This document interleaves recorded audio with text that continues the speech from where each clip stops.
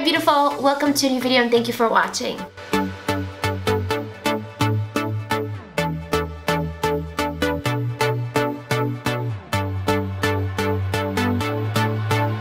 Today's topic has been highly requested and I've put a lot of work and research into this in hopes that you will get lots of information that will really be helpful. I'd like to dive right into the topic of age spots and in a few words talk about the science of how they happen, because knowledge is power, and if you know me, you know that I don't just focus on quick fixes, I also like to be informed and inform you as well, since only through knowledge can we make better choices. So when the skin is exposed to ultraviolet light from the sun or from using tanning beds, there is an increase in the production of cells known as melanocytes, which increase melanin in the skin, therefore turning the skin darker. Melanin is the pigment in the upper layer of the skin that gives it its normal color. These dark patches are what we commonly refer to as brown spots, dark spots, age spots, sunspots, or liver spots. In addition to the sun exposure, aging and genetics also play a role in their development, as well as factors like stress, vitamin deficiencies, weak liver functioning, pregnancy, and inadequate skincare. Now that we know that,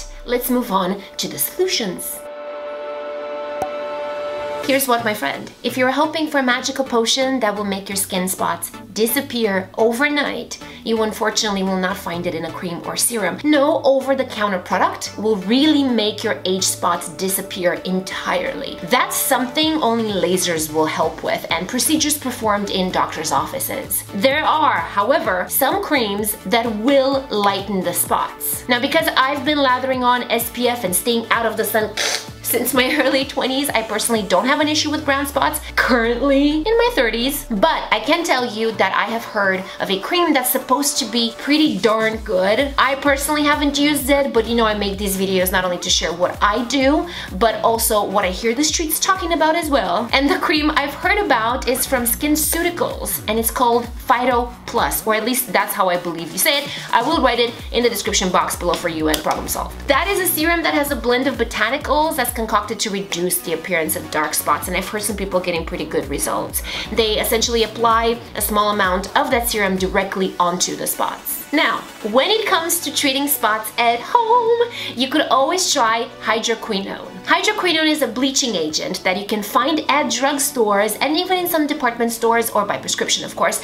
And what it does is it interferes with a specific enzyme that helps your skin produce melanin, the brown pigment, right, that shows up as the spots. Using hydroquinone alongside a prescription strength retinoid that a dermatologist can write a prescription for, that will be a super potent combination, and that is bound to absolutely make a difference with consistent use. Retinoids will disperse the melanin granules. In other words, they will diminish brown spots. When you look for over-the-counter hydroquinone though, make sure that it's in concentrations up to 2%. Prescriptions will usually have 4%.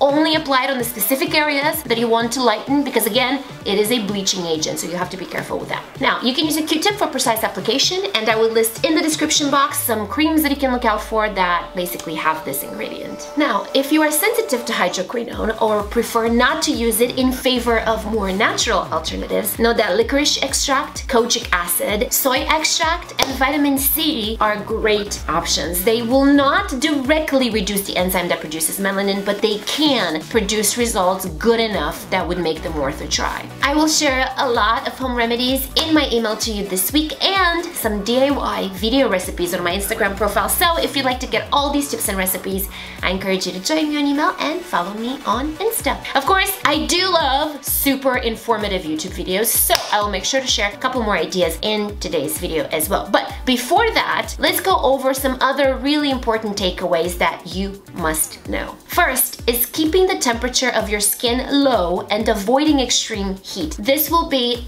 I can't even tell you how important this is. The goal is to suppress the melanin activity and get those pigmented cells to go dormant, therefore fade out. This means that you not only have to stay out of the sun and protect the skin with broad spectrum sunblock of SPF 50 or above, but you also have to keep the temperature of the skin low and avoid extreme heat. This is why what I'm about to say next will come as a surprise to many of you watching, but it's true. Things like hot yoga classes are actually not good for skin with pigmentation issues. Ooh, I'm sorry. You need to keep the skin as cool as possible, and if you feel like you can't give up any form of exercise that increases your temperature post-exercise, I recommend applying on cleansed skin a bag of frozen peas for about 10 to 15 minutes to cool it off. One side note about the sunblock: go for a zinc oxide one because that will have a broader UVA and UVB coverage.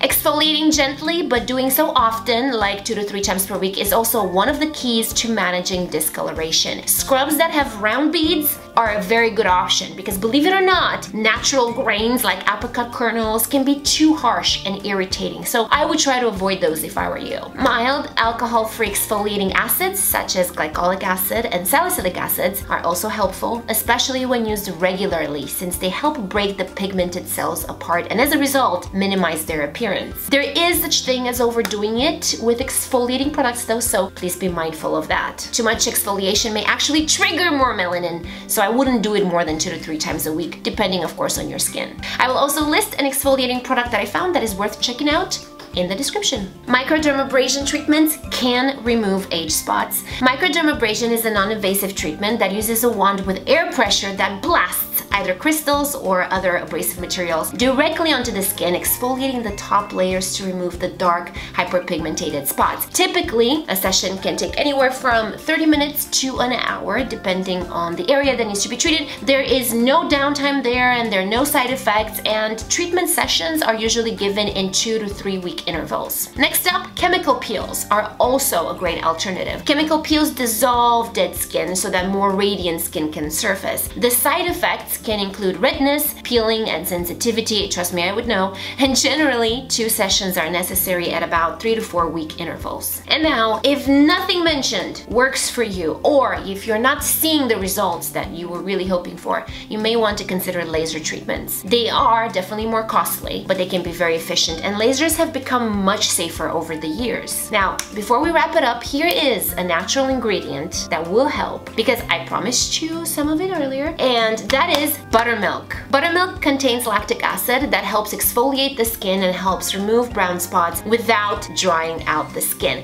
You can apply the buttermilk directly onto the brown spots using a Q-tip or a cotton ball. You need to leave it there for about 5 minutes, then rinse the area with lukewarm water. If you have oily skin or acne and you're in need of help with brown spots on your beautiful face, you can also combine a few drops of lemon juice with the buttermilk and apply that mixture localized on the spots, because lemon juice is essentially a bleaching agent. If lemon juice is not your jam though, you can mix 1 teaspoon buttermilk with half a teaspoon of tomato juice. Doing this every day can get you some noticeable results in a couple of weeks. Now, age spots are typically harmless, but if you do notice spots that change in appearance, I encourage you to check with the doctor. If you have a spot that is very dark in color, is rapidly increasing in size, is accompanied by itching, redness, tenderness, or bleeding, has an irregular border or an unusual combination of colors, it may be a sign of melanoma. So it would be a good idea to have a doctor take a look at it. Now, if you're in the same boat as me and don't really have dark spots, you can work at maintaining things that way by still doing everything we talked about, with the exception of microdermabrasion, chemical peels, and lasers if you don't want to, because you really don't have to. If you enjoyed this video and hopefully learned something new, please give it a like and subscribe to my channel for more if you haven't already. Join my email list and follow me on Instagram for natural remedies and DIY videos. I love you so much for watching. Thank you for being here. You are beautiful, and I will see you again in a future days in a new video. Bye!